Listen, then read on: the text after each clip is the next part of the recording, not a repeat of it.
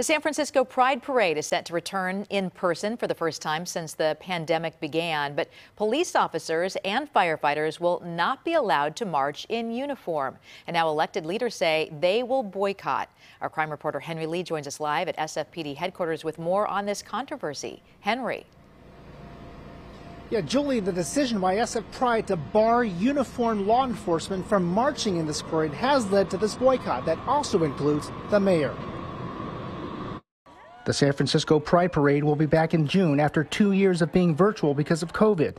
But there won't be any San Francisco police or sheriff's deputies marching in the parade because Pride organizers are banning uniformed law enforcement from taking part. That would not cause harm to members of our community that uniform represents oppression to. Suzanne Ford is interim director of SF Pride. This is principles, not personalities. She says Pride had suggested a compromise, that the officers march together in shirts that say SFPD. The Pride Alliance, the queer police officers are our siblings. They are part of our community.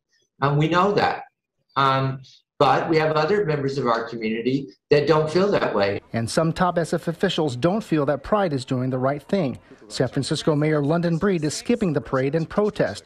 In a statement, she said in part, "Let's be very clear about who we are talking about.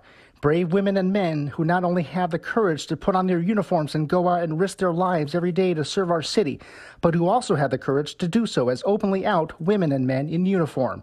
The department has made strides, proudly displaying Pride patches and a Pride police car.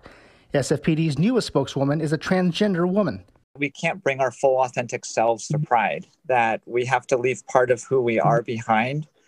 And it really goes against the ideal of radical inclusion that SF Pride is all about. I think it's important that we send a message that we're a city that welcomes first responders. New Supervisor Matt Dorsey, who is gay, previously served as the top civilian spokesman for the SFPD. So I think it's a moment when we can ill afford to send a message that we don't welcome diverse communities.